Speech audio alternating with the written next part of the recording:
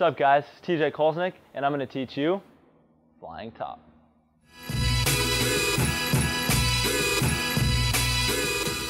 Alright guys, starting in Ken grip, you're going to pull up and spike. Once you spike it, place your hand on the side of the ball and spin it while tossing it up at the same time.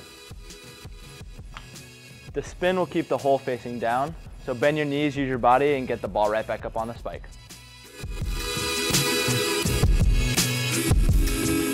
For additional challenges, you can see how high you can do it, count in seconds, get low with it, just have fun.